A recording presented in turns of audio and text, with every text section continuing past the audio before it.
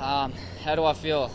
Honestly, I don't know how to feel. It's such an amazing feeling being up there and knowing that you've won. And like I said, I've put so much hard work and years into X Fighters, and some bad luck, some okay luck, and I felt like I was finally getting there. And then it was a bad start last year to now this year. I was happy to be top 5, and now I'm number 1. So like I said, I feel light. Words cannot explain right now. I'm very, very happy.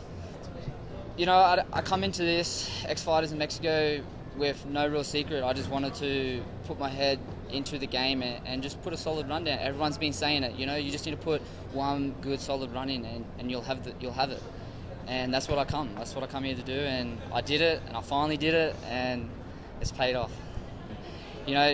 Getting carted around with all the guys and looking at the crowd and waving to everyone and seeing all the sparkle stuff come down. It's just like, man, this is finally my dream. I finally did it. It's a reality now. And I guess it's so special here because it's like the atmosphere, the bullfighting ring, the fans are so into it. Everyone's right over the top of you. And, back in time it was the bullfighting. Well, now it's the freestyle motocross, battling it out. And it's just such a crazy experience. And obviously the Mexican fans just love it. They can't get enough. So that's why we're here for the 10th time.